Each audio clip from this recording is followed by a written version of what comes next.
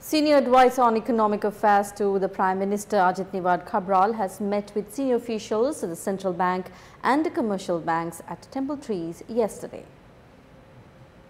The post on Ajith Nivard Cabraal's Facebook page said, the decision to provide small and medium enterprises with a capital moratorium and measures to address the issues that may arise due to this decision were discussed during the meeting. His post on Facebook further added, the heads of commercial banks had agreed to stop the auctioning of property if the customer continuously pays interest without any delay. Opposition MP Vijaypala Hettiarachchi expressed the following views during a media briefing today in this regard.